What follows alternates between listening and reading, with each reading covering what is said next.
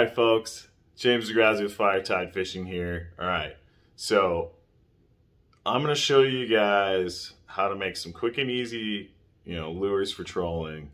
I think these are going to be good for mahi, tuna, some kingfish, maybe some wahoo, maybe some sailfish. See what happens, right? So stay tuned. I'm going to show you a quick little rigging thing that I did, what I purchased, how much this stuff costs, and you could go look for yourself to see if this works for you. But we're going to continue doing some of these videos. I'm going to go field test these. You're going to see me do some live rigs here in the next couple weeks. We'll be going down to South Padre Island. We got a lot on the agenda. We're going to be bay fishing for some redfish, some speckled trout, and then we're going to take it off into the deep blue and see what we could get. Offshore fishing, maybe it's some oil rigs, snapper biting real good, kingfish are biting, some wahoo are biting, the yellowfin tuna are coming in, the blue fins, or the black fins, sorry, are there. So I'm super excited about it, happy to take you along for the ride. Definitely going to bring all of our camera equipment. Definitely going to be showing you the sights and sounds of South Padre Island. If anybody's ever been down there in South Texas, it's pretty much like the Florida Keys, but done Texas way. So stay tuned. Thank you for joining. Please feel free to like, comment, subscribe, and share. Thank all of you that have done so far. Without you, we wouldn't be where we are today. So Firetide Fishing thanks you as well as myself, James DeGrazzi, signing off for now. Stay tuned and we're going to show you how to rig up some of these baits. So let's go over cost. Alright, so this lure here, you get a 5-pack of these skirts for about $10. The weights themselves, about, I think they were like $1.50. Beads, get that for like $2. These crimps, I got a large pack for like $10. And these hooks, I got like 20-pack of these 7-odd hooks for like, $5. The leader itself is probably about $8 to $10 for a 200-yard spool of 80-pound mono.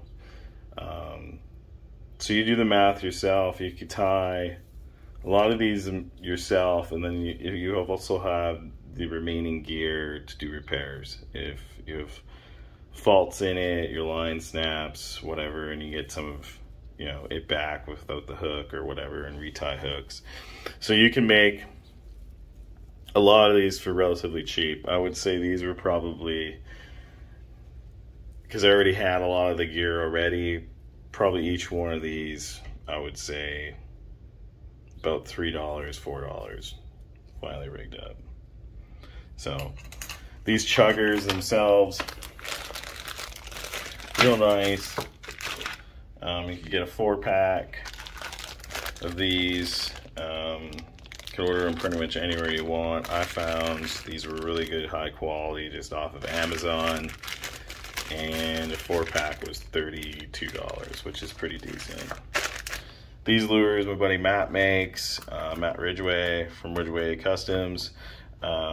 These are about $50 a piece, a little more expensive, but as you can see, they're like 8-inch lures, hand painted, really high quality. You can paint them to whatever colors you want. I always prefer purple and pink for kingfish, or just pink on black, works really good. And then some sort of bait fish that looks like either mackerel or herring, with a little bit of shine on it. So good for different water clarities and cloud cover. So if you got a cloud cover, probably go with these. If you got open skies and you want some good reflection, use these. So anyway, so that's kind of a breakdown of what we got for cost. All right guys, so I got this like kit right here. This is like my go-to offshore kit. Obviously I got another one that's done for bottom fishing, some large weights, lots of hooks, everything that I'm gonna need. But in here I got a lot of my trolling bait. So I got a lot of my chugger squids, I always like to have 4 ready to rock, 4 different colors. Also got a bunch of live bait rigs already tied up. Some with circle hooks, some with octopus hooks, and some with straight regular hooks, just to see what's going out there. And these are all done up in different leader strengths. So I believe this one's 100, and then I got a couple with 80s done up. So let's show you some of the lures I rigged up. So these would be them here. Just a simple skirting bait. As you can see, these lures aren't that large, but it's designed just to create a little bit more profile in the water, give it a little bit of extra flair, while trolling some bait rigs. So I was thinking you could put frozen ballyhoo on the hook. Basically floss wrap it just to make sure you don't have the bait fall apart. This skirt itself has already a small weight at the top. Inside I put a 1/2 ounce Texas rig type sinker in here, and a bead for protection on the line. Used double of these just to protect the line if you got a fish with teeth coming in. It's cool if this snaps here and I just lose the hook. These will keep the whole bait from falling apart. And then I could always just come back in here and retie.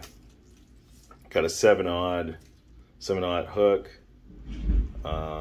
which should be good for anything that we need to fish for off the Gulf Coast in Texas.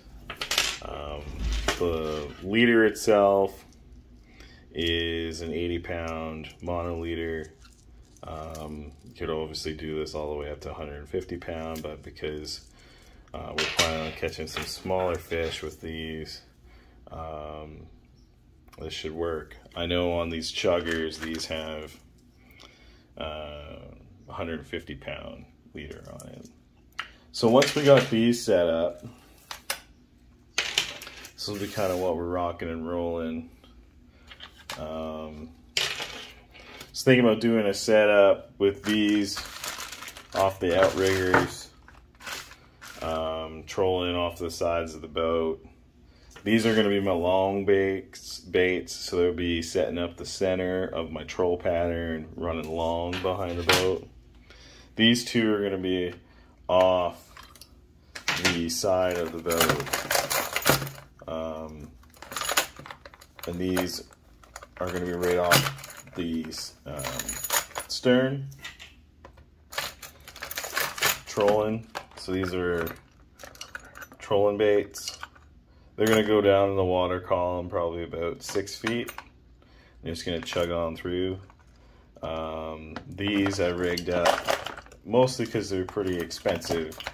And I'm not really using these as you know, a definite, this is what the fish are going to bite type lure. Apologize, these are all tangled up in here right now. Just give me a sec. All right, back with you. So my buddy Matt makes these. I rigged them up with, on the back here, this is a 150-pound wire that just matched up with some 11-aught inline hooks. These are going to be nice because they'll move freely. They'll be able to move around looking like fins on the lure based off the position of the hooks. That should give me good coverage of either main body strike or tail strike. Rig these up with metal leader and then a 100-pound mono extension on it, which should be good. So I was planning on running 2 of these. This will be the second one that I'll run left and right side. So the design is to have, you know, 2 chuggers off, the outriggers running kind of short, these running long, and 2 of these off the stern of the boat. I'm running a bit deeper to create a nice trolling pattern. So if you have any questions or concerns, feel free to leave comments, questions. See if I can answer them, see if I can give you suggestions, as well as if you got anything, especially you really experienced fishermen out there. Please tell me what your thoughts are. Let me know how I'm doing. If you need anything else, always feel free to comment and share these videos as directed. Thank you for your time, and have yourself a great day.